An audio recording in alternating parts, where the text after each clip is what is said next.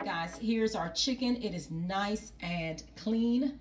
I did wash it with some fresh lime, also with some salt and vinegar. Rinse it off with some hot water so it's nice and clean. So now what I'm going to do is squeeze some fresh lime juice back in here. And if you don't know how to clean your chicken, I do have a video up so you can always go back and look at it. And then to this, I'm going to add my chicken base. And to that, I'm going to go ahead and add some black pepper. Okay. And then we have our famous epis. And give it a mix. And then I'm going to add some in like that. And then I will add some adobo. And everything I'm adding has no MSG. See, no MSG. So we're going to just add a little bit, not a lot. And also I will add just some seasoning salt. No MSG as well. Okay. And then I will add some paprika because I want to add just a little bit of color to our chicken, although I'm going to give it color. And then we're going to go ahead and give this a mix. I mean, you can add whatever seasoning you want. My epis is very, very flavorful. I put a lot of different flavors in it. So maybe one day, I do have an epis video up, but it's just a simple version.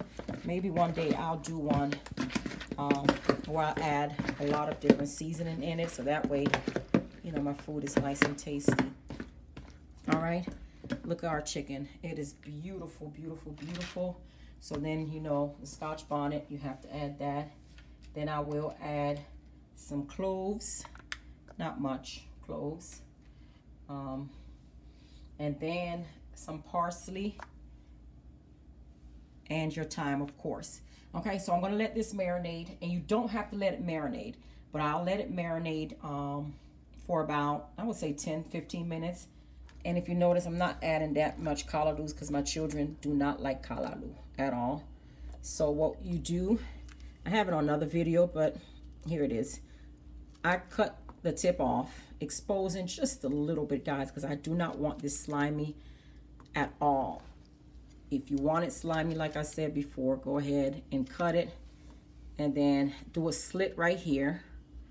Just a little slit, okay? So you can allow all of that chicken sauce to go in there. So I'm going to go ahead and do the rest of these, and then I'll get my chicken on the stove and I'll come back. All right, guys, I just wanted to show you that I did put my chicken in the pot. The stove is on high.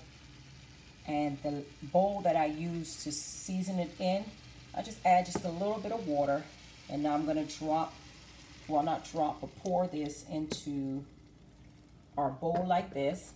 And I'm going to let it come to a boil, and I'm going to let it boil for maybe about 5 minutes, and then I'm going to come back and show you what I do next, because you do know that these, we call it these soft chickens, they don't take long to cook at all, so we don't want to overcook it before I give it color. Show you that our chicken, I've been letting it cook on high for about 5 minutes now. They're not cooked all the way through.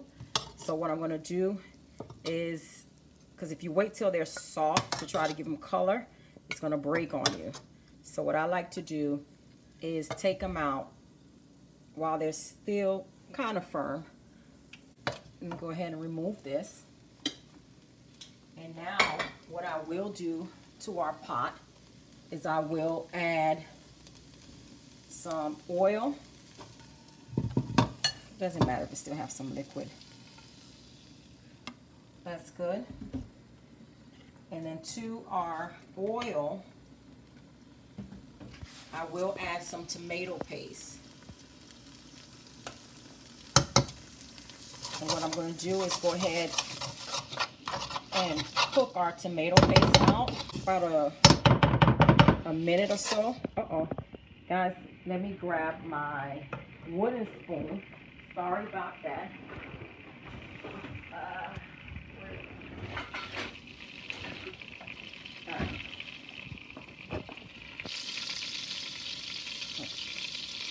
the other one's in the dishwasher. Didn't wash, so this one's gonna have to work. Okay. So what you're gonna do is just cook out your tomato paste, making sure all of the tomato is no longer raw. Okay. Okay, so we're gonna let this cook for about 30 seconds more, and then I'm gonna. All right, guys. If you notice, it's starting to get just a little color. It's okay to add some water, just a little water, like that. And now I'm gonna add my chicken back in.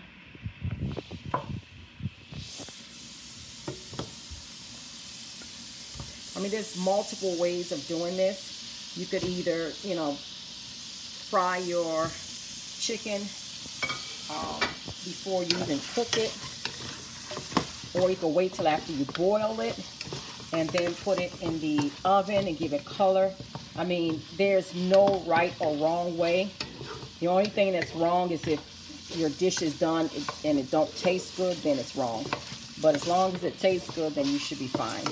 Okay, so what I'm gonna do is let it get some color, and then I'll come back and show you what I do next. All right, guys, I just want to show you how our chicken is looking. It's beautiful. So what I'm going to do at this point is add some water.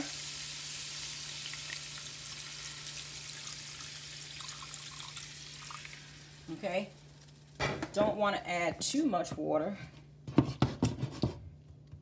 Our chicken is beautiful, guys. Okay, so what I will do is add my Scotch bonnet back.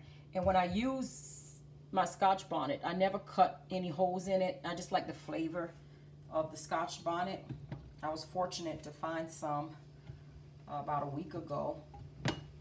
So to our liquid, I'm gonna go ahead and start adding my okra. I'm just making sure I didn't cut too deep because I don't want it to be slimy. I just want this to be tasty. And if you want, you can add your watercress. I do not like watercress in my chicken sauce, but I did put it in my beef version of this. So if you want, you can go ahead and add it. But what I'm going to do is just put on a lid, and I'm going to let it cook until nice and tender. That should take maybe another 15 minutes. Then I'll come back and show you how I serve it. I want us to look at our chicken. Okay. I'm going to go ahead and turn the stove off. Okay, I hope you can see it. Our chicken is looking delicious. So what I will do now is go ahead and add my bell peppers and my onions. And I'm going to cover it back up because I'm just going to cover it back up. Because like I said, I turn it off. So I'm just going to let the rest of this steam cook our vegetables, because my husband don't like his too soft. He likes a little crunch to it. And then I'll come back and show you how I serve it. Guys, here is the final product. This is our stewed chicken with a kalalou sauce. It is absolutely divine. Do you guys see the color on this chicken? Fabulous. I will be serving it with some white rice and some puree beans. Until next time, guys, please like, comment, and don't forget to subscribe.